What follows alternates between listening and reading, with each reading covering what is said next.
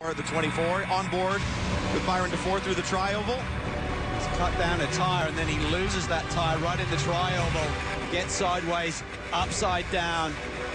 Remember, this is about 190 miles an hour when this starts to happen.